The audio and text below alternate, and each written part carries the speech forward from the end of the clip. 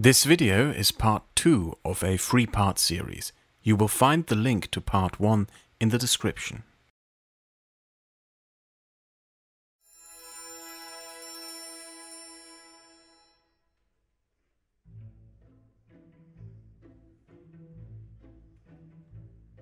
There is this pernicious rumor, especially in more left-leaning circles, that Turkey was at the brink of joining the Nazis during the Second World War, which simply isn't true. The origin of that myth is the Soviet Union and Soviet propaganda. In Stalinist propaganda movies, Turks are often depicted as devious, backstabbing schemers helping the Nazis behind the backs of everyone while pretending to be neutral. The reason for this open hostility by the Soviets is, however, rather simple. All state entities inherit the geopolitical ambitions of the entities they replace, and the Soviet Union is no different.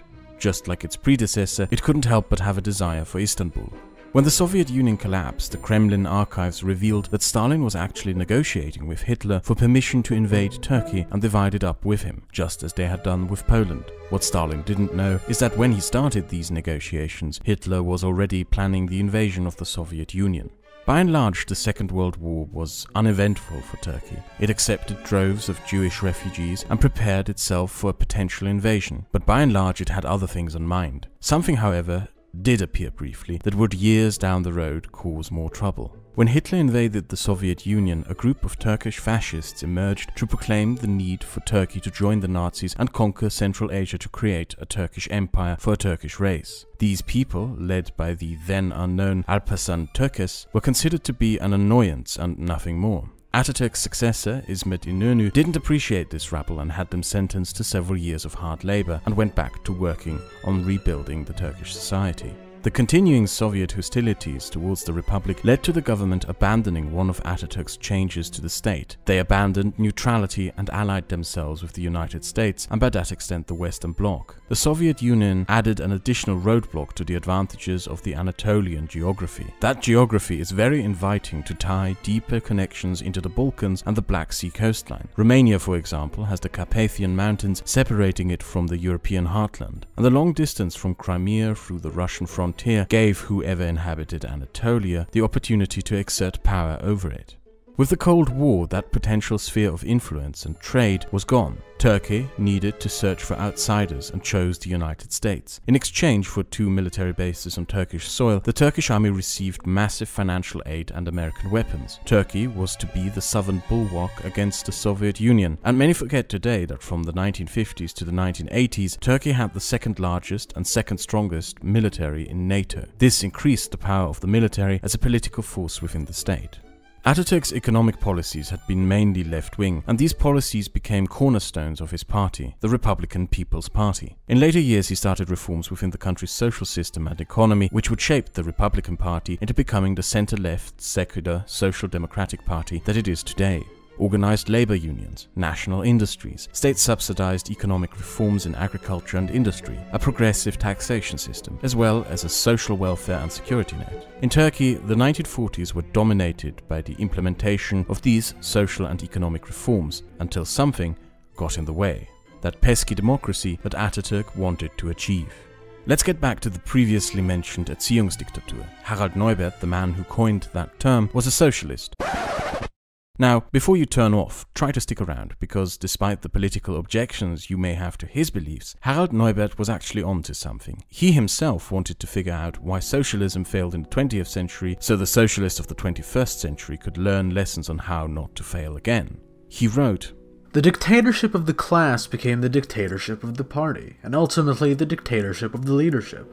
According to Marx, on the other hand, it should be the power of the vast majority of society, the proletariat. Under these conditions, the Soviets lost their importance as original revolutionary democratic organs of power. The party assumed their function. Under Stalin's influence, Marxism was degraded to an interest-led ideology with the primary purpose of justifying its practical politics with its pragmatic twists and wrong decisions. The current crisis of traditional Marxism-Leninism is that it was ultimately only of limited use in perceiving the world as it was and as it is. With all the plurality, it is necessary to build forms and principles of building consensus on strategic and programmatic questions, and for the purpose of uniformability. What should the principles of a new internationalism in contrast to the previous communist movement be? Above all, a pluralist constitution of the international movement or common left party, equality and autonomy of each party, democratic consensus building, openness, critical solidarity. So, Harald Neubert's political beliefs, derived from a historic analysis, were that for socialism to be revived after the collapse of the Soviet Union, it needed to abandon dictatorship, authoritarianism, the "we are smarter than thou and know what is best for you" attitude. Disagree with his political convictions all you want, but he is very much right about the fundamental causes of the collapse of the Soviet Union. And these causes, I believe, can be attributed to many states built on revolutionary elites and top-to-bottom revolutions. As an example, look at the growing resentments and growing secular attitudes amongst common Iranians directed against the forced religiosity of their regime. States founded on authoritarianism continue that legacy even as democracy settles back in, however on a fragile base. As an example of that, it is no coincidence that Greece has the highest police brutality in Europe, as its police force, for decades, was used as a brutal tool of silencing dissent by various military dictatorships. People resent being forced, and the way governments, states, and state institutions come to be and how they are built heavily influence how politics is conducted. The strict secularization of Turkey was by and large enforced, and therefore people, especially in rural, poor conservative communities, started to increasingly resent it. But unlike the Soviet Union, democracy eventually had to come. Atatürk demanded it before his death. And there was a growing dissatisfaction with many of the policies of the Republican People's Party, which led to the creation of the Democratic Party in 1946, founded and led by Adnan Menderes, who is often referred to today as the first Islamist. But that is not really true, or at least there's far more nuance to it than simply that. When people hear the word Islamism, they often tend to think of this, or that. When I hear the word, I think of this, a broad field of divergent political interpretations and movements who try to justify their political agenda and authority through the Islamic religion. And Islamism in Turkey is very different from Islamism in Iran or Islamism in Saudi Arabia or even Islamism in Egypt.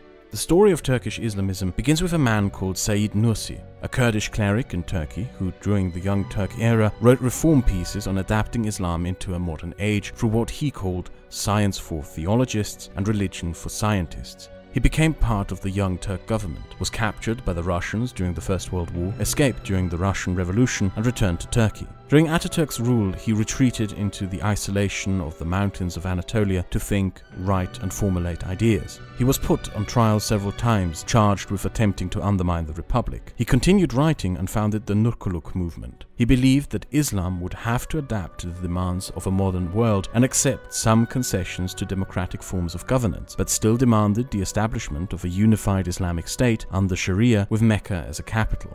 This movement and his writings would form the basis from which the modern Islamist movements of Turkey would evolve. And Said Nursi threw his support behind Adnan Menderes when the first elections came in 1946. The ruling Prime Minister İnönü pulled a trick by holding the first elections merely 2 months after the founding of the Democratic Party, guaranteeing him a victory as Menderes could not organize a sufficient campaign in time. But 4 years later, during the next election of 1950, Adnan Menderes became the first democratically elected Prime Minister of Turkey. Menderes came from a wealthy family of landowners in Edirne, and to think of him as just an Islamist is a false description. His opposition was mainly to the economic policies of the Republican Party. He was in most points an advocate of conservative liberal economic policies, the deregulation of the economy, the removal of subsidies, the cutting of the welfare state, privatizing national industries, and stepping away from state-guided planned economics. The support base of his Democratic Party were large landowners and the newly forming industrialists and business owners of the newly created urban and metropolitan areas. The idea that Menderes was an Islamist stems from his campaign promises to permit the practicing of Islam in public and permit it to regain a cultural relevance again. In no way did Menderes, throughout his terms as Prime Minister, ever challenge the separation of religion and state itself. He undid the ban on the call to prayer, he permitted the broadcasting of religious messages on radio, which had been banned by Atatürk, he introduced religion as a subject in the school curriculum with the caveat that parents could decide to reject it for their child, and permitted the opening of religious schools under strict government supervision. He also lifted Atatürk's ban on the building of new mosques and churches. These changes were marketed under the motto of "Return to Islam," but were in no way an attempt of re-Islamization of society. The Democratic Party, from a modern perspective, had more in common with conservative parties around the world. Liberal economic policies of deregulation, cutting off welfare spending, in combination with religious moral overtones. His economic policies initially bore fruit. Productivity increased, economic growth increased, and large parts of the Turkish industry modernized. This economic success in large parts modernized the Turkish economy and brought more capital to the country. But it also sowed the seeds of his downfall. His trade deals and economic modernization policies were mainly focused on the agricultural sector. He opened deals with the United States that allowed for the import of modern American farming tools such as tractors, to build a modern, mass-production agriculture industry, no longer focused on domestic food production, but the export of enormous quantities of cheap fruits and vegetables to Europe. But only a few Turkish farmers could actually afford those. Mostly, only wealthy large landowners, like Menderes himself. The result of this was that small farmers went bankrupt and then sold their small farms to large landowners, who then became even larger large landowners, who then became even richer by exporting produce abroad, which then caused domestic food prices to skyrocket, then causing the wealth inequality to go through the roof, as hundreds of thousands of unemployed, bankrupted farmers and farm laborers flooded the cities and urban areas looking for work, of which there was barely any left. Which, combined with the fact that his government had cut down the social security net, created a socio-political environment that one could call gigantic clusterfudge. 70% of the Turkish population had been small farmers or part-time workers on large farms, and the vast majority of them were suddenly made redundant. These flooded the cities in large slums called gecekondu, which is a term made up of the Turkish words for gece and kondu, meaning built overnight. These slums were utterly miserable, built on thin brick walls or even just out of clay. No heating, no running water, lack of basic sanitation, crime, unemployment. Life was simply harsh and miserable for those confined in such places like the Istanbul suburb of Kasımpaşa, which is barely a stone throw away and within sight of the wealthy districts of the city. In Kasımpaşa, the son of such a poor family, a certain Recep Tayyip Erdoğan spent his childhood selling postcards, receiving regular brutal beatings by his father, and dreaming of being a football player. Menderes had a huge problem of his own making at his hands. He had been elected by and large by poor farmers who he had won by promising and giving them their religion, and he had then proceeded to make most of them unemployed. By 1955, Turkey had been plunged into a severe economic crisis, and he needed a solution to this problem, and the solution he found was to blame minorities. Menderes took advantage of escalating tensions between Greeks and Turks in Cyprus to rile up xenophobic mobs amongst the impoverished, directed against Christians and Jews. At the peak of this toxic campaign stood the Istanbul pogroms of 1955, in which angry mobs set fire to and vandalized dozens of Christian churches, foundations, schools, as well as synagogues and non-Muslim cemeteries. Large parts of the last remnants of the Greek minority fled to Greece, and 15 people were killed. However, this campaign strategy, if you can even call it that, got him re-elected. But it also brought him under the increasing suspicion of the army, whose generals saw in this riling up of religious hatred and violence against non-Muslims, which they literally had to stop by rolling up tanks in Istanbul to stop the rioting mobs, as a grave attempt at undermining the secular institutions of the state. They were also increasingly uncomfortable with the economic chaos and saw his economic deregulation reforms as a massive failure. During Menderes' second term in office, the situation worsened. Unemployment kept rising. Now even the urban middle classes that had been built before him started losing their jobs and inflation skyrocketed. He was being questioned everywhere and the opposition had a field day. Menderes reacted by seizing ever-increasing control of public broadcasting, turning it into a propaganda tool that exclusively broadcast material in his favor, clamping down with state repression against opposition members, clamping down with police brutality against protesters, as well as shutting down newspapers and journalists that dared to criticize him. And in an attempt to regain the masses of unemployed former farm workers and farm laborers who had voted for him before, he promised to lift more secular restrictions on Islam. It was then when Menderes made his final mistake. After the army chief of staff, General Kemal Gürsel, expressed his displeasure at the increasing state of the country, Menderes fired him and threatened to seize the army's constitutional political powers as the protectors of the republic which Atatürk had given to them. Gürsel organized a coup that overthrew Menderes in 1960. He was put on a show trial and charged with undermining the republic, sentenced to death and hanged with several of his ministers. In a gruesome spectacle, the army had pictures taken of his body as it hung from the gallows to be published in Turkish newspapers.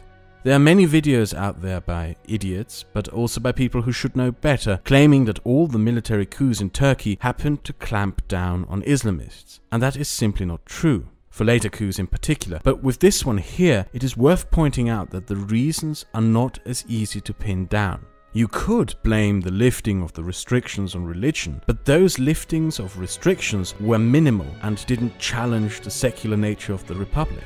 You could just as much blame the catastrophic consequences of an overly zealous liberal economic policy of deregulation. You could blame Menderes' xenophobia-built re-election and increasing despotism. But you could also blame that he tried to subdue the army under the power of a civilian government. Or maybe it's all of these reasons combined.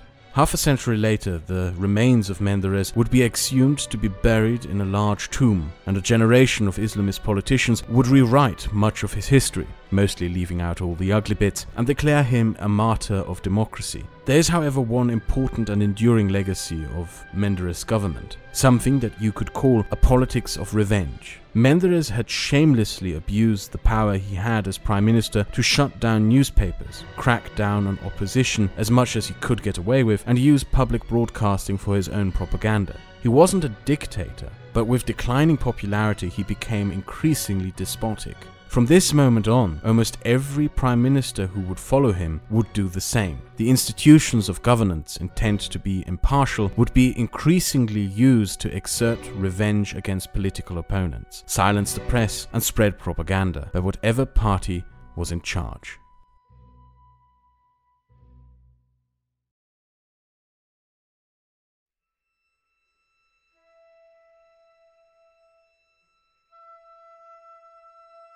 Turkey had several military coups in its history, but one often overlooked fact is that the army never seized control of state affairs. The generals always underwent the same ceremony, almost as if there was a set of state protocols for doing a coup.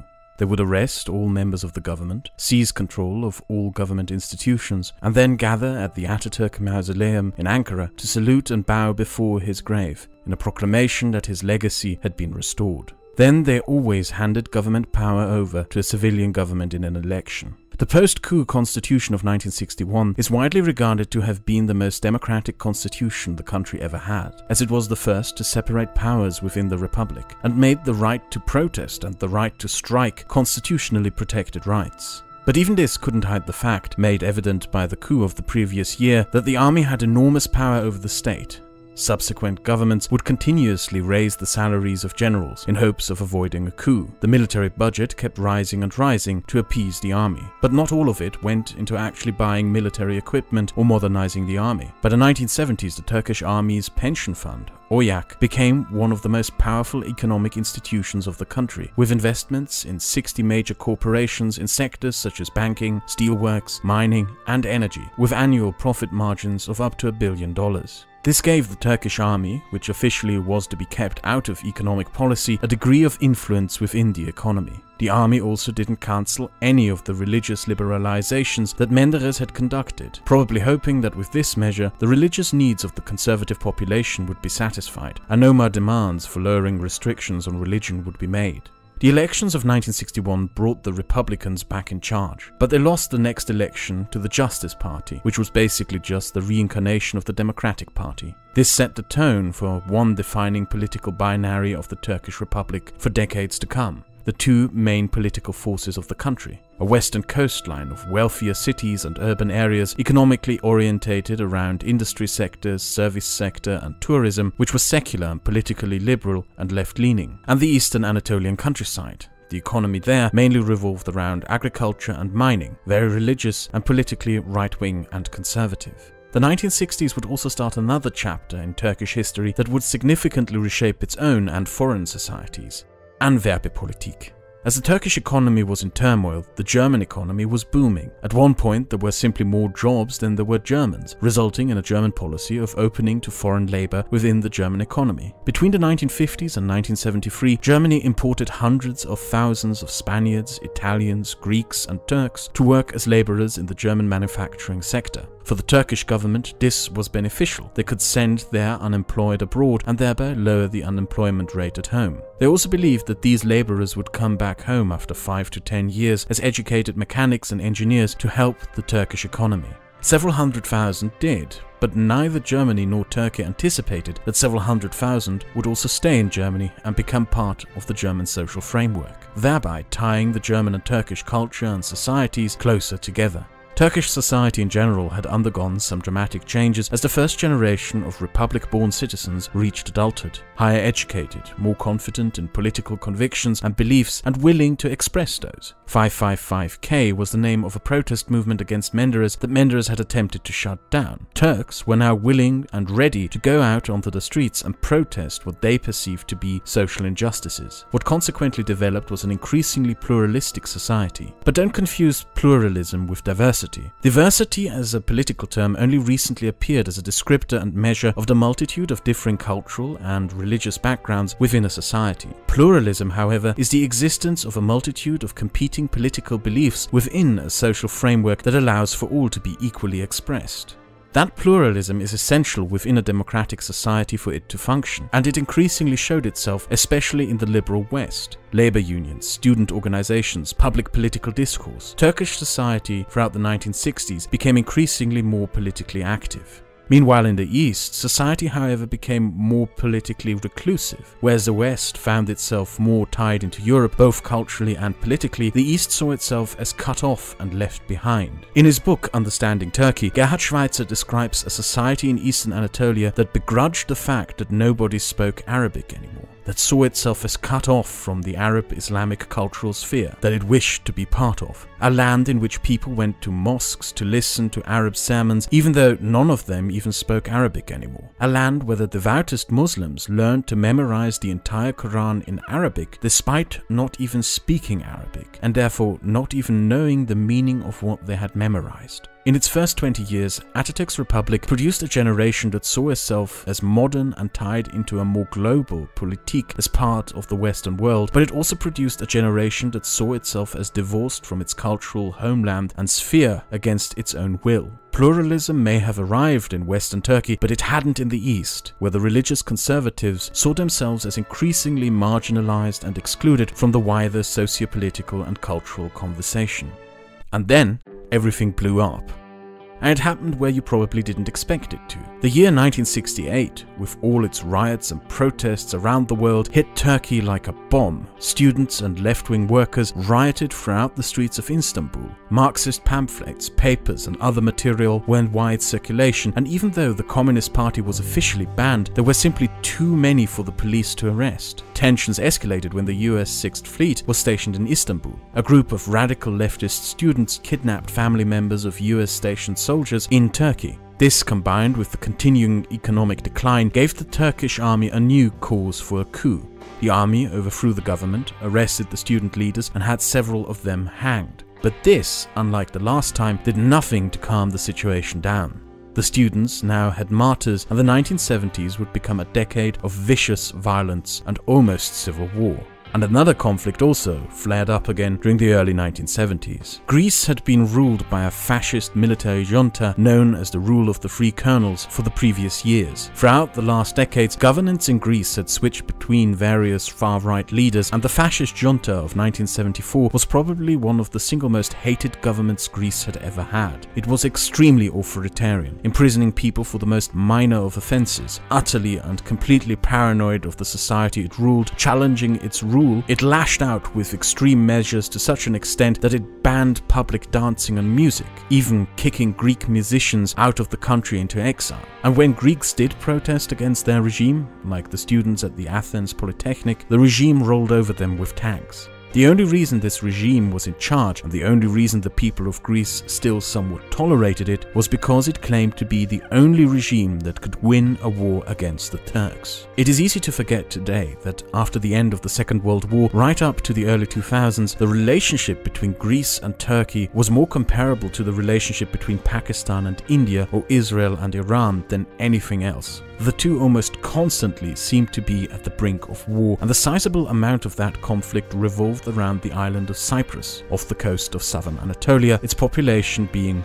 1/3 Turkish and 2/3 Greek. Being that it was once part of the British Empire and the British fucked up almost every single decolonization they did, the place was left in a clusterfudge in the 1950s that resulted in conflict between the Turks and Greeks. This drew both countries into this conflict, with a war over Cyprus that the Turks won and occupied the north of the island, which was such an embarrassment to the Greek fascist junta, who, remember, the sole justification for existing was that they claimed to be the only ones who could beat the Turks in war, that they were overthrown over a single night by a Greek people who had enough of them.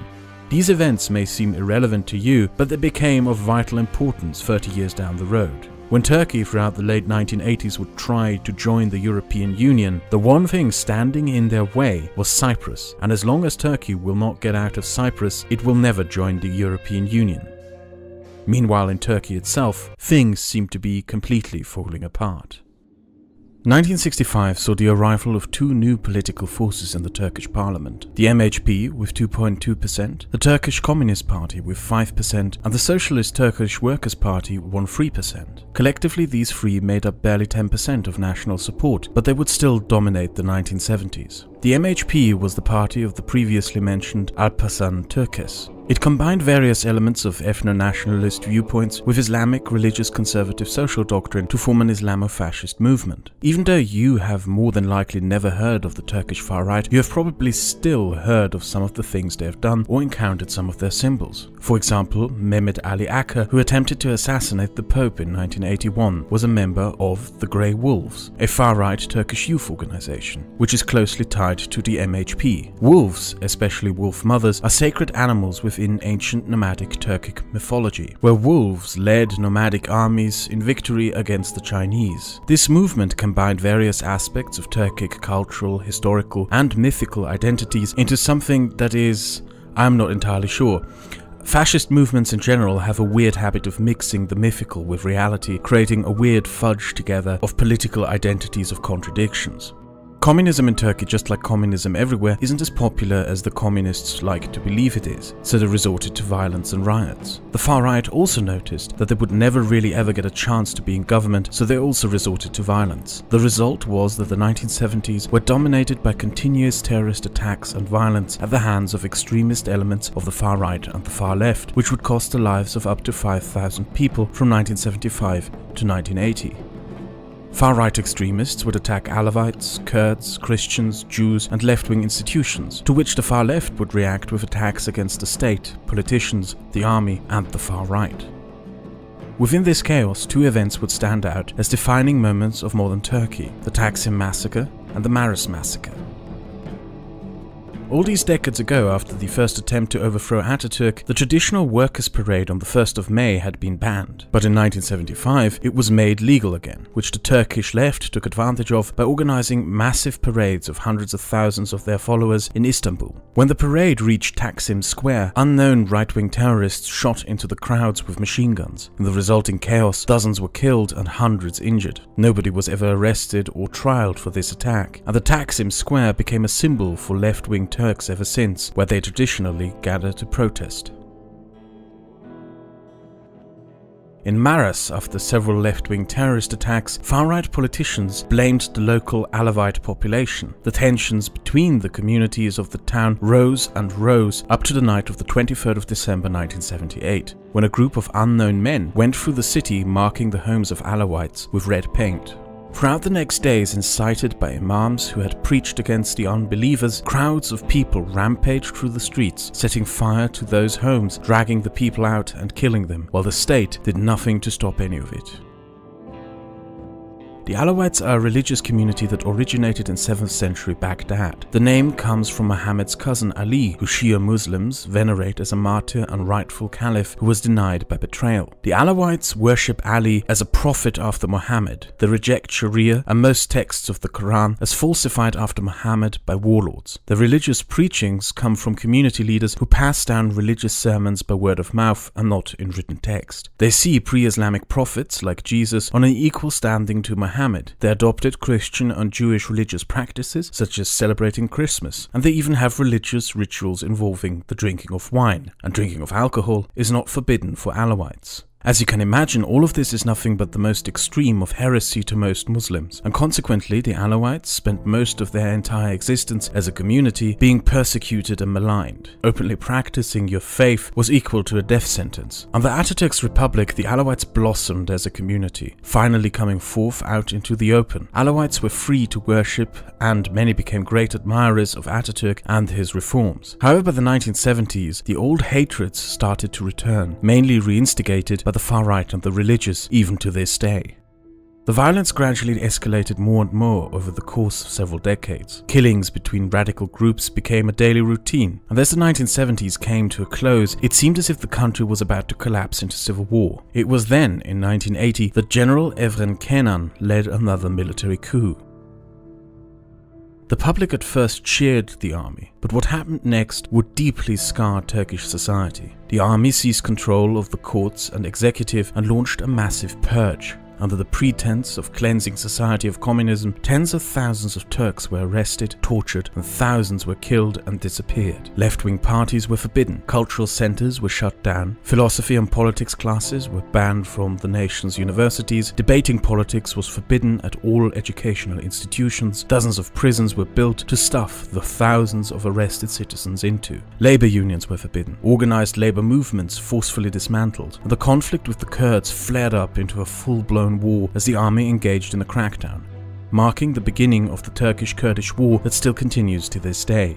General Kenan was a symptom of his time. Similar things were happening in Argentina and Chile at the same time, and in many ways Evren Kenan was the Pinochet of Turkey. As he proclaimed to exterminate communism in Turkey forever, the waves of arrests, torture and state killings he signed off to targeted far more people from all walks in life, all across the political left of center. People were arrested and tortured for merely buying foreign books and magazines that the regime deemed to be subversive. And to this day, the mothers of those who disappeared between 1980 and 1982 protest each weekend, demanding to know what happened to their children. In 2014, General Evren Kenan eventually had to stand trial for what he had done, and even though some in the extremist right may still praise him to this day, most Turks think of him as a butcher and mass murderer. As the torturing and murdering was being done, the generals and colonels of the army faced a problem. How does one exterminate communism? Communism is an idea, and even if you kill all those who hold these beliefs, who is to say that they won't reappear in other people's minds? The army needed an ally, a new set of ideas, something with which they could combat communism in people's hearts and minds. And it was then, in search of that ally, that the generals made a decision that decades down the road would lead to their downfall. They went to the mosque.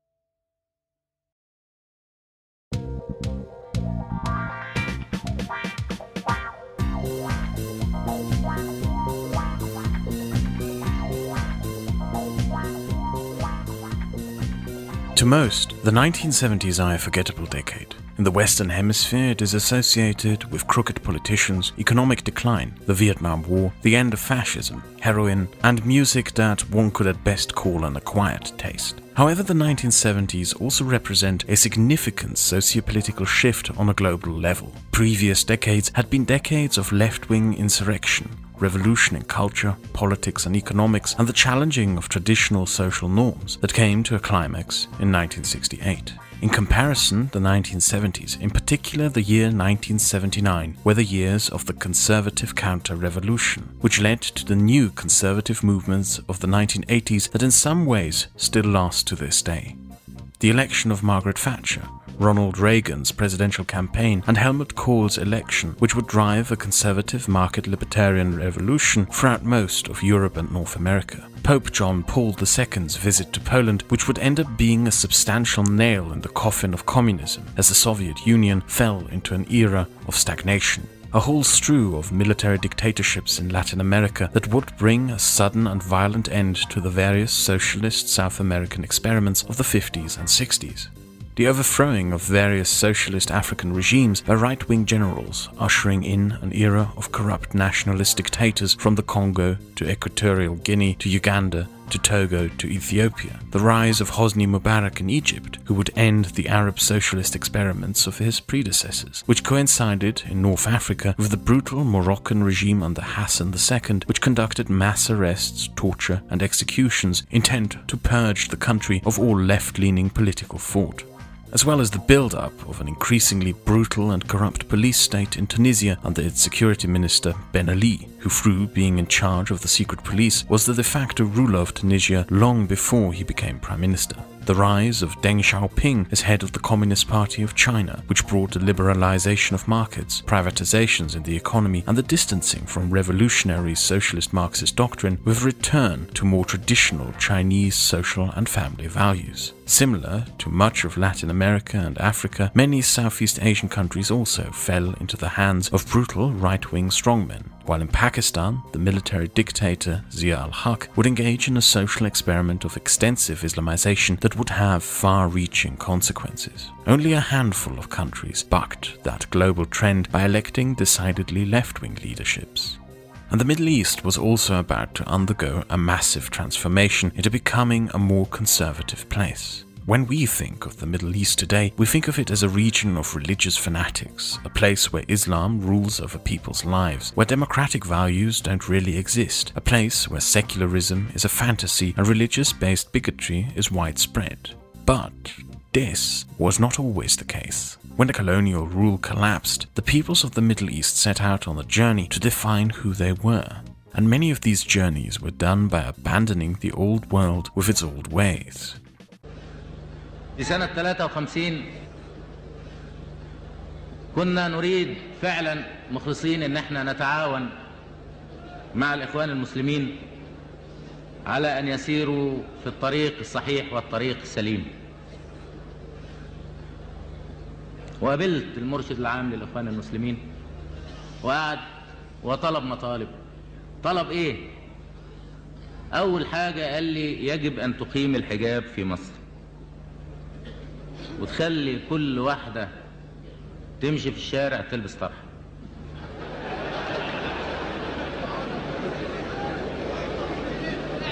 كل واحدة تمشي.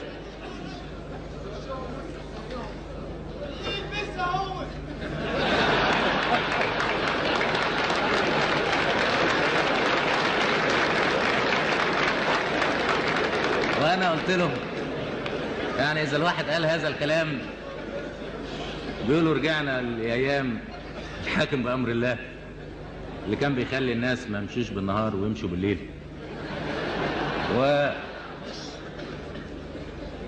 أنا في رأيي إن كل واحد في بيته هو اللي ينفذ هذا الكلام.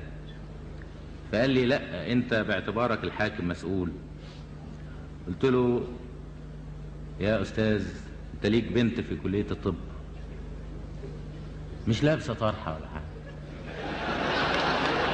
ما لبستهاش طرحه ليه؟ اذا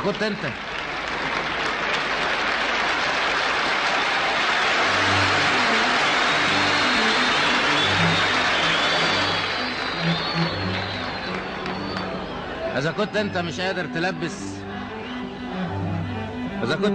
قادر تلبس بنت واحده اللي هي بنتك طرحه، عايزنا ننزل ألبس 10 مليون طرح في البلد نفس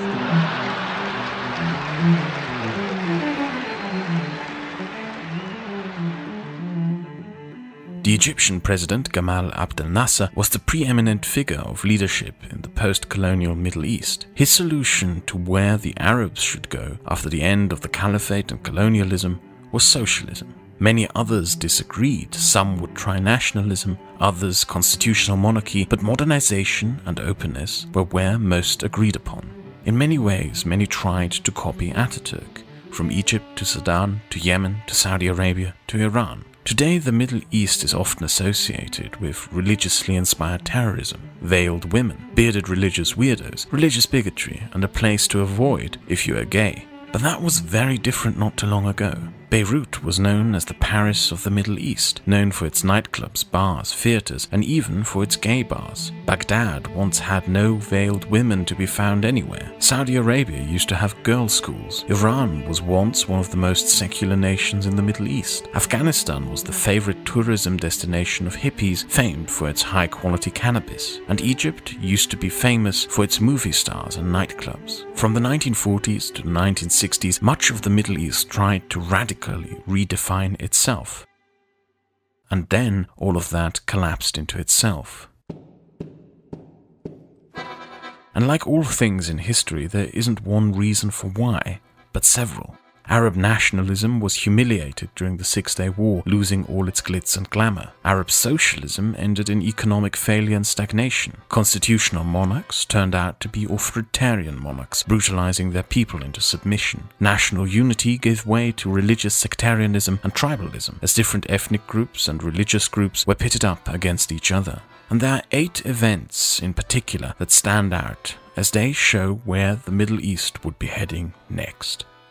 In 1970, Hafez al-Assad led a purge of the country's political elite, abandoned the country's previous socialist course, and consolidated power within a small sectarian elite of Alawites in sectarian alliance with Shias against Sunnis. In 1975, King Faisal of Saudi Arabia, who had driven an extensive program for modernizing Saudi Arabia, was assassinated by an Islamist. The reason was that the king had legalized television and had cracked down against Islamist protest against modernization, which the assassin had deemed as heretical. Also in 1975, civil war broke out between the various religious and ethnic groups of Lebanon, leading to a collapse of the multicultural social cohesion that would end with sectarian religious groups and fundamentalists seizing power.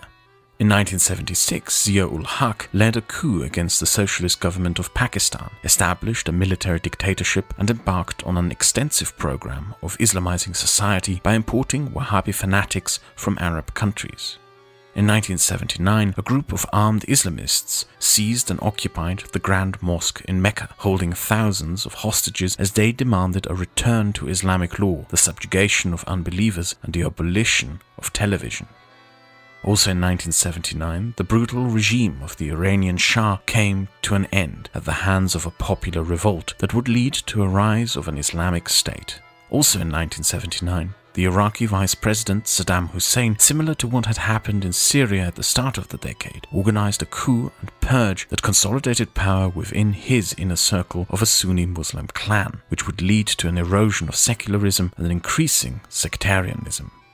And in 1981, the last leader of the Arab socialist era, the president of Egypt, Anwar al-Sadat, was assassinated by a group of Islamists as punishment for agreeing to peace with Israel. His successor, Hosni Mubarak, would put the final nail into the coffin of Arab socialism.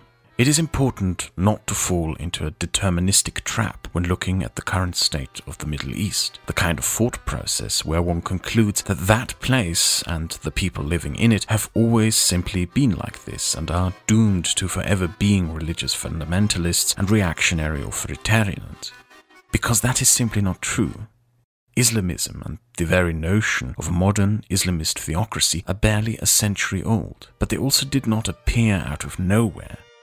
The same year that Atatürk dismantled the caliphate, one of the binding institutions of Islamic societies around the world, an Egyptian Sunni cleric called Hassan al-Banna commented that, "Every rebirth that is not based on our faith diverges from the path of truth. It must therefore be resisted by all means, so it can be annihilated," and founded the Muslim Brotherhood. He would be murdered 10 years later, but it is his writings that formed the foundations of modern Islamist movements from Morocco to Indonesia. Before they came back into the public during the 1970s, they spent half a century in self-imposed exile and isolation. Much like the religious conservative Turks of Eastern Anatolia, they were politically closed off and reclusive. They had divergent ideas and differences, but were also well connected, from Shia clerics building networks reaching from Lebanon to Syria to Iraq and Iran, to Wahhabist networks of mosques and clerics stretching from Morocco through Saudi Arabia to Pakistan and Indonesia. They all spent those decades out of sight, building the Islamist political power structures that we know today, waiting for the moment they could finally resurface, which came in the late 1970s. But this is not part of Turkey's story, and there's a reason why I bring this up. I cannot emphasize enough how vastly different Turkish Islamism is from Islamism in Arab and other Muslim societies. Why? Well, remember, Turkey had spent almost half a century purposefully disconnecting itself from the Islamic world. It pursued integration into the Western geopolitical sphere with Europe and North America. Adding to that, all cultural ties to other Islamic countries were mostly cut. Turkey's relationship to her Arab neighbors, Iraq and Syria, were aggressive at best and at the brink of war at some point, but more on that later. And all other Turkic countries were outside of her sphere of influence, as they were all under the Soviet Union. Devout Turkish Muslims were not just politically isolated and removed from the general public discourse on culture and politics in their homeland, they were also isolated and separated from their wider Muslim world. They were on their own, and as such, Turkish Islamism, but also Turkish Islam, started to evolve on its own, separate from others into something that is somewhat different.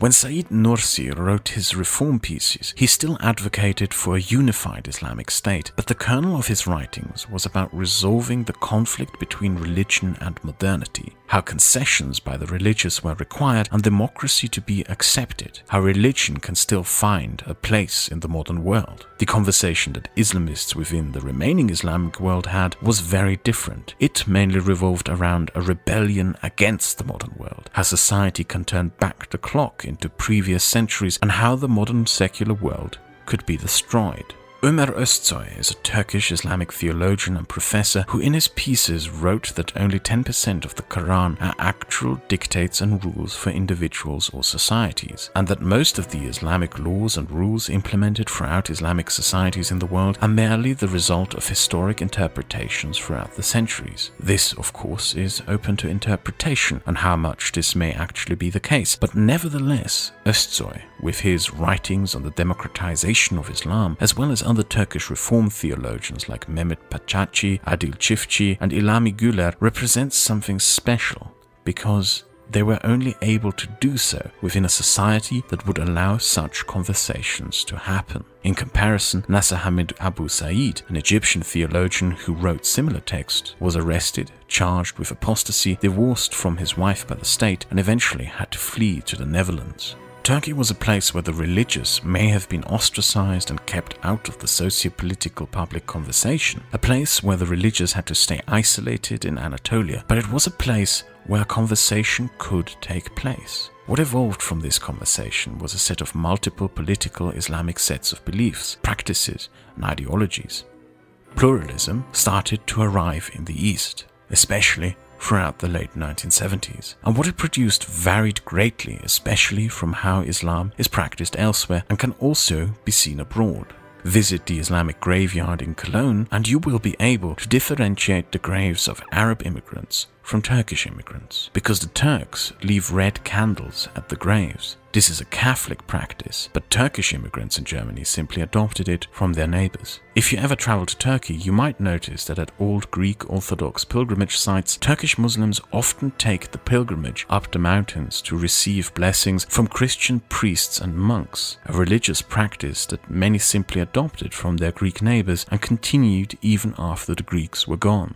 This cross-religious interaction is barely seen between religious communities of other majority Muslim countries. And if you are German, Dutch or Austrian, free countries with large Turkish communities, you may have also at one point in your life been invited to attend the Islamic wedding of a friend who is a Turkish immigrant or descendant of Turkish immigrants. This astounded English and French friends whenever I tell them, because in their Muslim communities, which are mainly of Pakistani and Arab origin, non-Muslims are close to never invited to such festivities, as it would be a large religious taboo. The Turkish majority in the Muslim community is also a reason why Germany had less of an Islamist terrorism problem than other European countries. And Turkey itself has had less Islamist terrorist attacks than even many a European country. That is because Wahhabism, the Sunni Islamic doctrine of faith that justifies many such attacks, is not widespread in Turkey and is even rejected by most Turks. This goes so far that Turks, be they in Turkey, Germany, Austria or the Netherlands, will not go to mosques where the imam is an Arab, and certainly not if he is a Wahhabi. Turks would for most see Wahhabism as foreign nonsense or even as a foreign Arab attempt at undermining their community. Religion in Turkey was able to evolve free from the strict orthodoxy that is so widespread across Arab countries. And even though most Turks remain Sunni Muslims, they are by and large distant from the ultra-conservative and mainly Arab notions of returning to basic social structures and tribal rules of the 7th century. Turkish Islamism, on the other hand, can be almost compared to the nostalgia that some very conservative British people have for the British Empire. In particular, the 16th century is seen as the golden age of not just the Turkish people, but of Islam itself.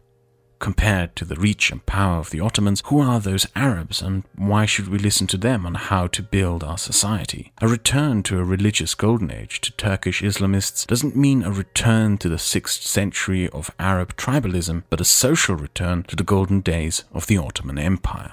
The strict and all-encompassing secularism of the Turkish state also furthered another unique political development. The strict laws and regulations to separate religion and state were not just enforced upon Muslims, but also upon Christians and Jews. Those may have had more political and economic freedoms in Turkey than in most other Muslim countries, but their religious freedoms were at times even more severely restricted than the religious freedoms that they would have had in Arab countries. Abandoned Christian churches were often used by the Turkish army as target practice for artillery, and in this situation, while in most Arab countries it was secular institutions and movements that claimed the role of being the protectors of religious minorities from Islamic bigotry, in Turkey it was Islamists who throughout the 70s and 80s claimed and earned the role of being the protectors of Christians as they stood up for their religious liberties against a secular state. Two distinct political movements emerged during the late 70s and early 80s. A radical branch of Islamists, populists, campaigning on promises of welfare for the poor, railing against corruption and elites, anti-Semitic undertones, and demanding a return to Sharia, led by Necmettin Erbakan. A difference between this extreme Islamist movement and Islamist movements throughout the Middle East is that despite its radical positions, it never resorted to outright violence or terrorism. It remained within the boundaries of the democratic institutions of the state. It is by and large more comparable with right-wing populist parties in Europe, and it spent almost the entirety of the 1980s in political irrelevance. Necmettin Erbakan founded his National Salvation Party in the 1970s and organized his rallies demanding that the Hagia Sophia be used as a mosque again, but he was throughout most of the 70s and 80s seen as a weird curiosity or even just as a clown. Nobody to be taken seriously, and even less cared for his deputy, some guy from the slums called Erdogan.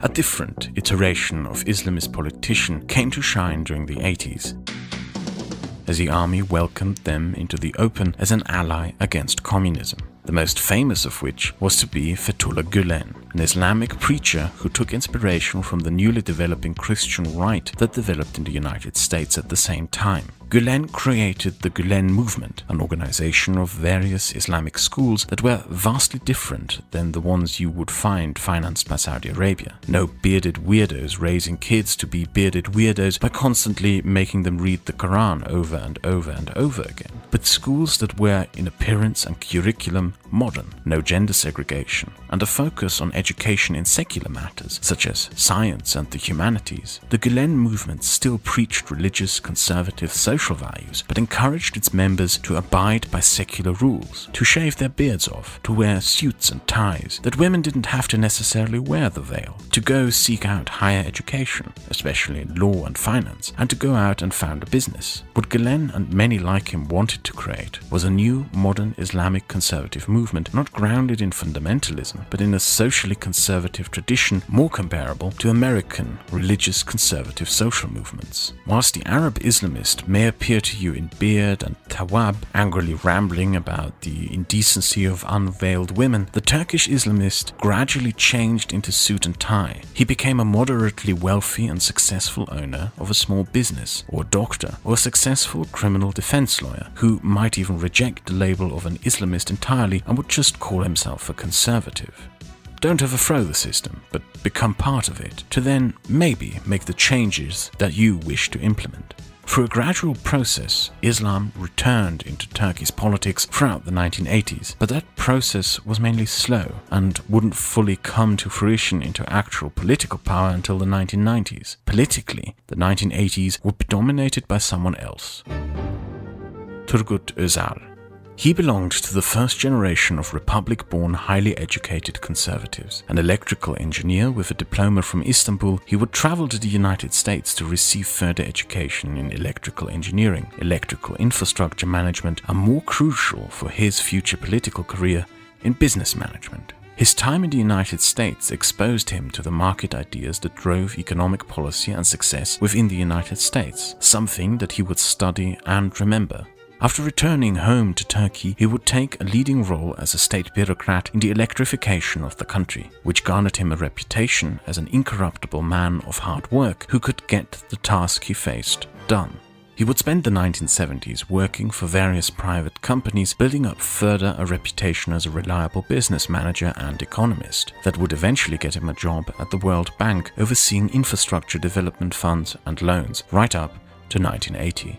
After the coup of 1980, the army wanted to resolve a problem that had plagued the country since Menderes, the continuing economic turmoil. The issues created by the large agriculture industry had not been resolved. The country still had problems providing its own steady supply of basic food because of the heavily export-orientated agriculture industry. Inflation kept rising and rising as the Turkish lira lost more and more of its value. By the 1970s, the average Turk's spending power collapsed as prices soared. The wages of average Turks had collapsed by half, and as the Germans stopped their labor import program in 1973, unemployment started rising again. The army turned to Turgut Özal. He was appointed deputy prime minister under the provisional military government and given what must have seemed to be an almost impossible task of fixing an economy that had been broken for almost 20 years. Meanwhile, the army made drastic changes to the country's constitution that would impact the country to this day. A 10% hurdle was introduced for all political parties. If a party didn't achieve at least 10% in an election, it would remain out of parliament. This was done in hope that it would keep the far left, the far right, the Islamists and the Kurds out of parliament and consequently out of the public eye and political conversation. Additionally, the Islamic faith was made a mandatory part of the school curriculum in an effort to clamp down on communism as various Islamic foundations and organizations received state support. After that, in 1983, they called for an election to hand governance back into civilian hands.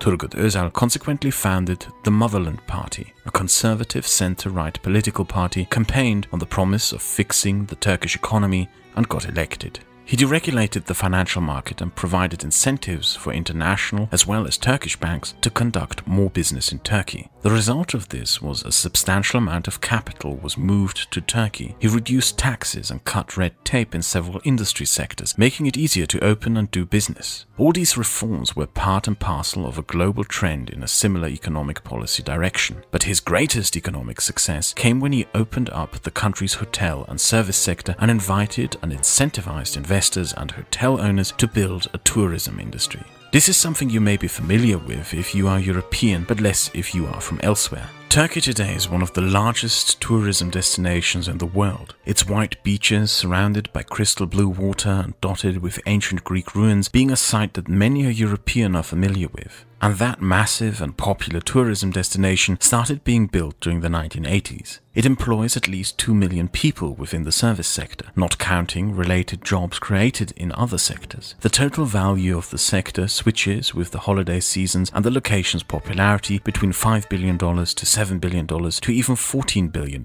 in the second quarter of 2019. As millions of Europeans flood the Turkish beaches each summer and winter, Özal managed to resolve many of the country's economic issues and is consequently to this day revered by many Turks as one of the best prime ministers the country has ever had. He created a middle class, mostly residing within the coastline, but also of seasonal Anatolian workers in the tourism sector. He brought substantial capital to the country. He made the country's voice more important on the international stage as he became an increasingly respected leader internationally. He also engaged Turkey in a far more active foreign policy than any of his predecessors. With the collapse of the Soviet Union, he embarked on the foreign policy of reintegrating the newly emergent independent Turkic countries into a Turkish sphere of influence outside of Russian influence. He built deepening economic ties within Far East Asian countries, in particular with Malaysia, and became the first serving Turkish prime minister to go on Hajj to Mecca,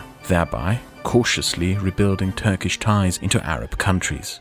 But most significantly was that he created a class of wealthy business owners within Turkish society that would become an elite within itself. The previous social elites had mostly been bureaucrats and army officers who had worked their way up to power and influence through the state apparatus of the republic. Now, Turkey had wealthy business elites that gained social influence, wealth and power in an increasingly expanding private sector. These owners of hotels, construction companies, banks and other would in the future play a significant role in Turkish politics as well as become the backbone of the new democratic Islamic conservative movement that Özal helped create. From him also stems the somewhat famous quote, "The state is secular, the nation is not," which in the West is often interpreted as an admission of defeat of the secular republic. However, it is meant in the exact opposite way. Özal was fully aware that many conservative voters did not agree with the separation of religion and state, yet he was determined to underline that the new Turkish religious conservative would also not challenge that separation and be first and foremost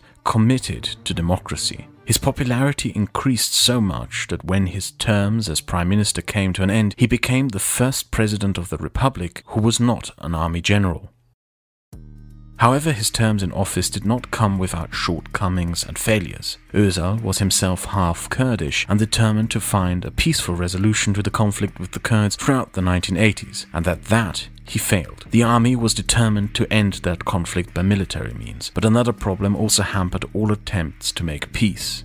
In Syria, governing power had fallen almost completely into the hands of the ruthless Assad family, who dreamt of a greater Syria, stretching from the Sinai Peninsula through Lebanon and into large parts of Anatolia. To achieve such, the Assads would spend much of their time in power destabilizing their neighbors as much as they could, including Turkey, where they saw the Kurds as the best vehicle to do so. Starting in the 1970s, the Syrian government built an extensive network providing training, weapons, explosives, and bases for Kurdish terror groups and then smuggling them across the border. The Turkish government and army mistakenly believed that the Soviets were behind it all, and it took them a long time to figure out that it was Assad's Syria, which would extremely sour relations between Turkey and Syria for decades to come, and really even to this day. Many abroad and domestically viewed Turgut Özal as the democratizer of Islam, the first to establish a democratic conservative Islamic movement that could act and work within the boundaries of a secular democracy. And even though this made him many friends, it also increasingly made him a lot of enemies. The army, who had helped and supported people like him when the decade began, viewed him with increasing suspicion. So did the secular center-left, which also disapproved of his economic liberalizations. The far right couldn't stand him, and the religious populist right, which gained more and more influence as the decade came to a close, also framed him as a corrupt phony who sold out on true Islamic virtues.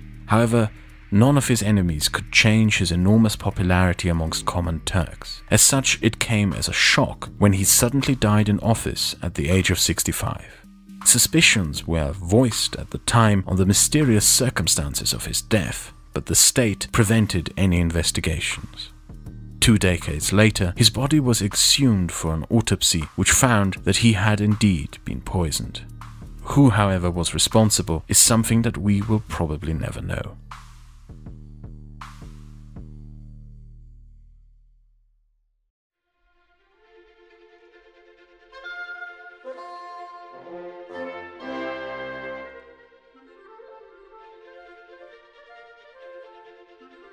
The Hagia Sophia is a museum in Istanbul, though it has not always been. Built during the late Roman Empire of the East, it would be a cathedral to Orthodox and Greek Christians for centuries as the largest Christian house of worship in the world. After the Ottoman conquest, minarets were added and it became a mosque. To the Ottomans, it became a symbol of their conquest of Rome. Its beauty is renowned around the world, and on a side note, my personal favorite part of it is neither Islamic nor Christian. It's this piece of vandalism, a line of Germanic text carved into one of the balconies about 1,500 years ago, which roughly translates to "Hakon was here." The Byzantines bought slaves from Swedish Vikings as well as hired them as mercenaries, and one of these pagan Norsemen, called Hakon, seemed to have felt the need to leave his mark on history. When Atatürk founded his republic, he kicked the imams out of the Hagia Sophia. It was to neither be a mosque nor a church. For centuries it had been the symbol of an Islamic empire, an empire that he had abolished, so he declared it a museum to the past. And as such, it spent its time throughout the Republic. But during the 1980s, some guests started to appear. Necmettin Erbakan, the leader of the Islamist Salvation Party, increasingly started showing up in front of it, protesting that the Hagia Sophia must become a mosque again. Throughout the 1980s, he would rally there, railing against the decadence of the country's business and political elites, rambling about how degenerate women who refuse to wear the veil are, demanding the death penalty for homosexuals, railing against Christians, railing against Jews, demanding the return of Sharia, the return of the Caliphate, proclaiming that only through a return to Islam in state matters and policy and law can society be made virtuous and good again.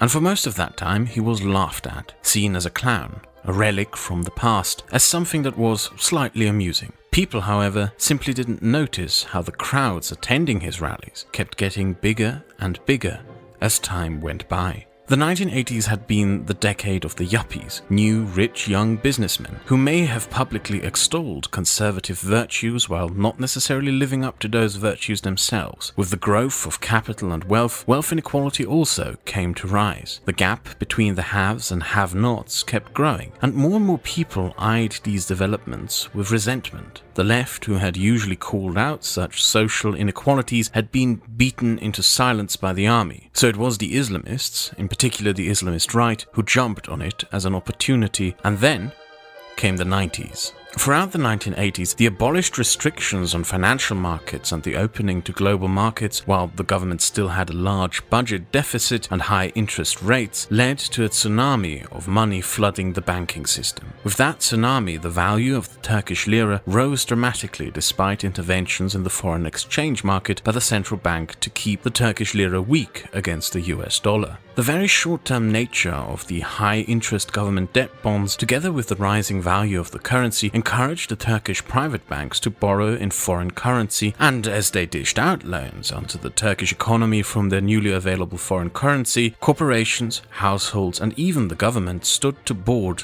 a debt gravy train. In short, risky but high-profit behavior. With the liberalization and its ensuing effects, the bank's ability to get easy money abroad allowed the continual postponement of what was, however, an inevitable end to that debt gravy train. As the 90s came, investors started to question the ability of the lenders to repay the vast short-term loans, and the system went bust. Just before the crisis in 1994, Turkey had unsustainably high debt-fueled growth, a currency which had increased in value against the US dollar by 8.9%, an increased current account deficit which stood at 5% of its GDP, and it had little foreign exchange reserves to pay for the imports it was consuming. The budget deficit was climbing too. To top it all off, high inflation and high real interest rates and a weak banking system which was very much reliant on the global market due to their aforementioned questionable lending schemes.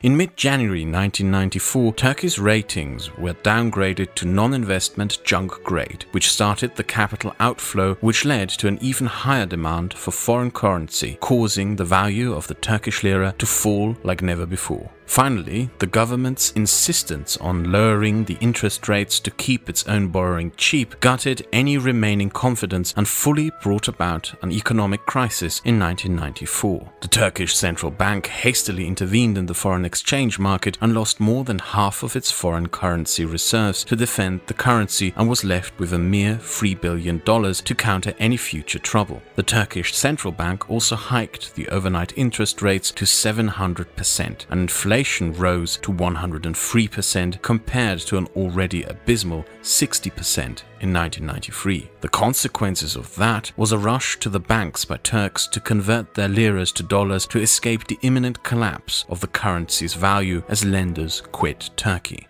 The Prime Minister at the time was Tansu Çiller, the first woman to become Prime Minister of Turkey. But you won't find her praised or celebrated like other women who were elected to lead their countries as a first, because she is considered to be one of the worst Prime Ministers Turkey ever had. She came to represent some of the worst aspects of Turkish politics that had developed throughout the 1980s. Over the 1980s, Turkish politics had become increasingly corrupt, something that was frequently swept under and ignored while the economy was booming. But when the crisis came, it could no longer be hidden. The extensive privatizations of Turkish national assets had often been done in collaboration with the country's wealthy elites, meaning that if state companies were sold off, they were often not just put on sale to the general public, but handed over to wealthy Turks and the country's business elites through pre-arranged backroom deals. Policies and practices that continued under Çiller, who was blocked by the Supreme Court when she attempted to privatize the Turkish telecom. She also managed to collect a considerable personal fortune while in office through probably not exactly legal means. She also wasn't elected but became Prime Minister when her predecessor, who was from a different party, resigned office to become president, representing yet another aspect of Turkish politics at the time that many found frustrating: the enormous number of political parties.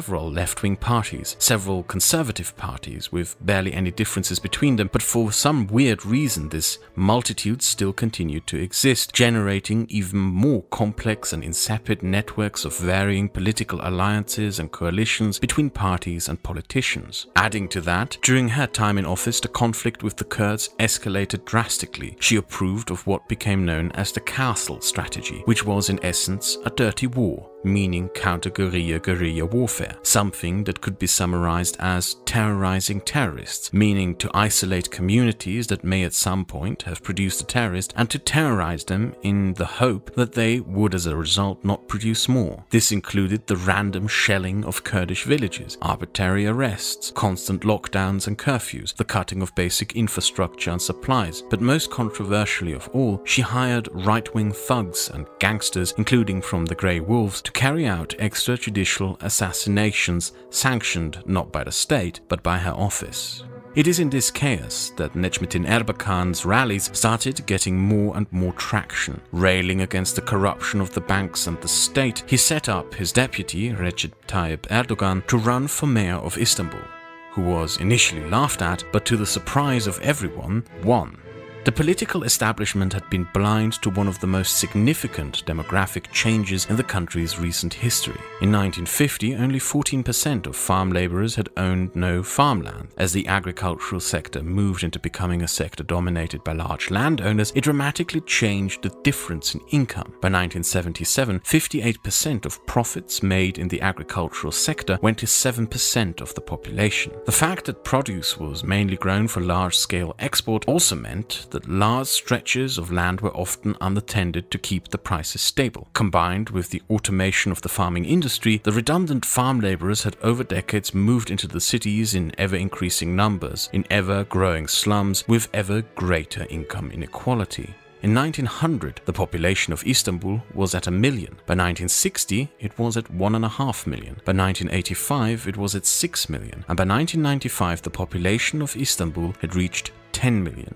Today, it lies at 15 million. In Ankara, the population rose from 30,000 in 1923 to 1.5 million in 1970 and to 2.5 million by 1989. In Izmir, the population rose from 200,000 in 1930 to 1 million by 1990, of which 60% were migrant laborers who lived in the slums called Gecekondu. These developments were happening throughout all major Turkish cities, where these new arrivals had almost always been ignored and left to themselves by a political establishment that saw them as backward Anatolians. And what they realized far too late in the 90s was that these people could also vote. The political East-West binary of the Republic was thereby broken. Furthermore, the trend of privatization fueled this social conflict. For most of the 20th century, Turkish media was under government control or pressure, or was ideologically aligned with the existing Kemalist establishment, which made anti-authoritarian currents harder to organize, especially after the 1980 coup and crackdown. Arabesque music, for example, was outright banned for a decade. Turks had to tune into Cypriot or Syrian radio to listen to arabesque music. Filmmakers, authors and musicians were either brought under state authority or exiled, such as Cem Karaca. The Turkish movie industry started by producing Turkified versions of foreign dramas or making cheap propaganda movies. This can be best seen in the swashbuckling adventures of Cüneyt Arkın, an actor whose movies included a hefty amount of anti-Greek or anti-communist messages, usually by a Rambo-like Arkın fighting his way through hordes of enemies and saving the damsel in distress from the Byzantine emperor. This all changed with the trend of privatization under Özal. In 1990, Turkey's first private television channel, Star TV, was launched. This changed Turkish society. Television was no longer a novelty. It became part of family life as people began to be bombarded by an influx of foreign news, movies, and music shows. The vast majority of the Turkish population was exposed to liberal foreign media for the first time. No longer was sexuality suppressed or people shown as monolithic enemies or friends. The Turkish youth of the 1990s, who voted mostly for opposition parties today, were raised with Western television and entertainment, but in time this led to authoritarian militarism collapsing. By 1995, the Islamic Welfare Party had won the mayoral elections in 6 major Turkish cities, and amongst them Recep Tayyip Erdogan began to make a name for himself as the mayor of Istanbul. A city that had for decades been neglected and plagued by corruption was made to shine. Sewage systems and water pipes were expanded into the poverty-stricken parts of the city, highways, bus lines, and increased funding for schools and sports. Erdogan built his political national recognition on the substantial changes and successes he achieved in Istanbul. From here on, he would start a career that would significantly change the country. The name Islamic Welfare Party was not chosen by mistake. Erbakan didn't just appeal to the voters through an appeal to religion as a cultural expression. Erbakan's political successes were built on a harsh condemnation of the modern republic. He decried capitalism and demanded a new social order based on Sharia that would respect the small farmer, the small trader, and would have a Sharia-based welfare system. Already during the 1980s, the Islamic Welfare Party had made a name for itself through soup kitchens for the poor. This model was the same as in every somewhat secular Islamic society challenged by Islamist groups, from the Muslim Brotherhood in Egypt to Hezbollah in Lebanon. Erbakan became increasingly popular, and the remaining parties tried all they could to keep him out of any power, forming a weird set of coalitions of liberals, conservatives, the far right, the far left, in a secular alliance that was intent to keep them out at any means. But by 1996, Necmettin Erbakan's party had become so popular that they could no longer be kept out of power. Erbakan became the first Islamist prime minister of Turkey. However, they had greatly overestimated their power. Within a year of being in government, the Turkish army intervened and announced that if the government didn't resign, they would seize power. The great myth about this, the fourth coup in Turkish history, is that the coup itself never really took place. Merely the threat of a military coup was enough to scare the Islamists out of power. In their memories, the brutal cleansings of the last coup were still fresh, and they wished to avoid a similar bloodbath as the left had experienced amongst their own supporters. One of the defining images of this coup is a livid Erdogan climbing a podium during an Islamist rally after his mentor Erbakan had resigned, and citing a poem by the young Turk writer Ziya Gökalp. Minareler süngü, kubbeler miğfer, camiler kışlamız, müminler asker. Allahu Ekber! Bir şey bizi sindiremez. He was arrested and thrown in prison for a year, and it must have seemed to many within the political establishment that this Islamist mess was now over. But they couldn't have been further from the truth. During the late 90s and early 2000s, the political establishment managed to pass some significant policies, such as a normalization of relations between Turkey and Greece, which was, however, admittedly largely driven by artists and musicians in both countries. But most significantly, a refusal by Turkey to join the United States and Britain in their war against Iraq, a stance it took together with Germany and France in the hope of tying Turkey deeper into Europe. But the Islamist genie could not be forced back into the bottle, no matter what successes the political establishment could have delivered. For 7 decades, generations of Turkish politicians had pursued Atatürk's vision, and that vision mainly lay in the West, of a Turkey and its people standing unified and as equals amongst modern nation-states. But that vision had started to crumble. It was built on a nationalist vision, a vision that erased all differences in culture, and a vision that tolerated no aberrations. It made the promise of a better future, yet that future seemed to always be just around the corner. Attempts to tie Turkey into Europe crashed onto the Cyprus question time and time again, and many Turks started to see themselves as being looked down upon by their European neighbors. That no matter where the country may go, most in the West would consider them to be nothing but backward Anatolian peasants. When Erdogan was released from prison, he rejoined the Islamist political struggle, who had simply rallied into a new party, the Virtue Party, who in 1999 won several seats, including for female members, in the Turkish parliament, a parliament in which it was forbidden to wear headscarves.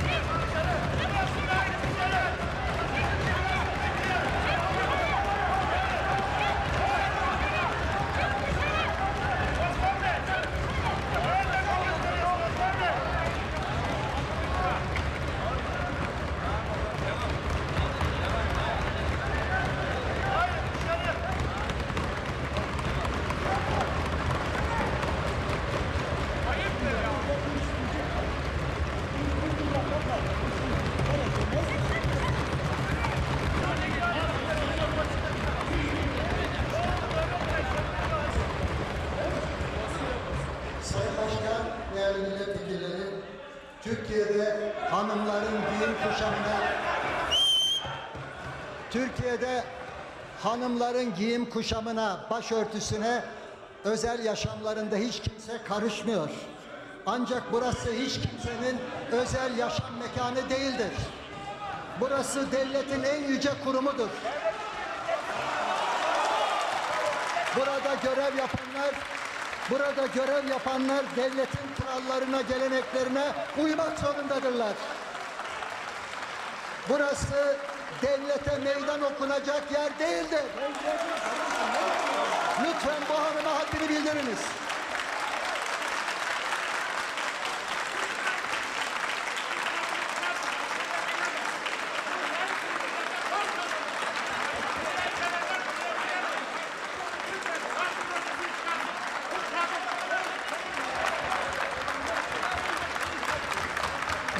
Neye hizmet edilir?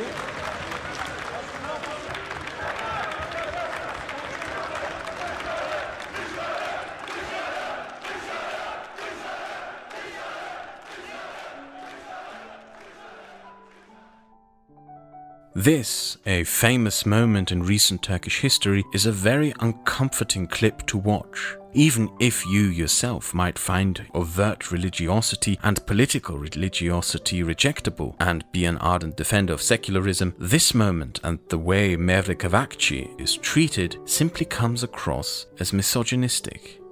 And that was the point. When Erdogan came back into Turkish politics during the late 90s, what the Islamists had specialized in were these types of targeted and deliberate provocations. Not the kind that were reactionary, but the type that turned the understanding of the modern world on its head. The veil is forced upon women in many Islamic countries, where refusal to wear it is often brutally punished. In many ways and in many countries, it is a symbol of male dominance over women. And if you ever wondered how throughout the early 2000s it was rebranded and remarketed into a symbol of women's liberation, it started here. Women who wore the veil in Turkey could not attend university, enter a public building to either stand for office, vote, or even just to apply for or receive their benefits. One group of people who were particularly maligned by all this were young single mothers who happened to be religious, an opportunity which the Islamists seized by offering them charity and also promising them a better life under a less restrictive state. The late 90s saw riots in the streets of Turkish cities like had never occurred before, not by men, zealots or leftists,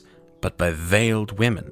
The political establishment had branded itself and seen itself as the liberator of women who had freed them from the shackles of religion. And with this really smart move, the Islamists made them look like the oppressors of women. The Islamists shed the image of religious zealotry. They rebranded themselves as liberators, as open people, people who wanted to protect the vulnerable from a zealous secular state and its ruthless capitalism. They also questioned the founding myth of this state. Why do we fight the Kurds? Aren't the Kurds fellow Muslims? Why not make peace with the Armenians? In these days, the Islamists even spoke on behalf of equal rights for gays and lesbians. They took on every cause which they could use to undermine the image of progress and modernity that the secular political establishment had built. No longer seen as scary fanatics, even left-wing voters started rallying behind them, who saw in their message validation of theirs that had been so brutally crushed by the army. In panic, the political establishment attempted to form ever more absurd coalitions and alliances. Coalition governments of the centre-left, far-left, conservatives and far-right nationalists were supposed to keep the Islamists out, but increasingly did nothing but expose their own internal conflicts. The Supreme Court banned the Virtue Party as being anti-secular and therefore unconstitutional, but they merely reorganized into a new party, Erdogan's Justice and Development Party. The political establishment mocked Erdogan for being an uneducated peasant, an Anatolian know-nothing from the slums, but they didn't realize that his humble background is exactly what made so many Turks identify with him. Every time they mocked him, they merely made him more popular in the public eye. And as the year 2002 rolled in, the Justice and Development Party had a sweeping election victory, gaining a 2/3 majority in parliament. The country was about to undergo the most drastic changes that it had seen since Atatürk.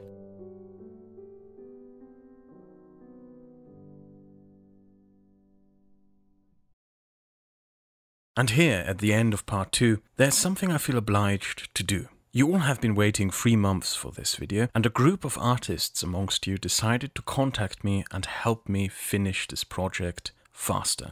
Winter Owl, Quadrat, Nomad, Umbrella Head, and Philoy. Without their help and contributions, we would have probably waited at least another 2 or even 3 weeks for this video to finish. I am beyond grateful for their help. Quadrat is a Polish artist, and I will be leaving a link to his art station in the description. As far as I know, he also takes commissions. Nomad is an Italian artist, and I will be leaving links to his Twitter, DeviantArt and YouTube in the description. I believe he also takes commissions. And Umbrella Head asked me to leave a link to his Twitter here. Thank you very much for jumping in to help finish this video. I hope those amongst you who are patrons won't mind that I will be giving a share of the income of this video to them. I'll see the rest of you when part 3 of this series is finally finished.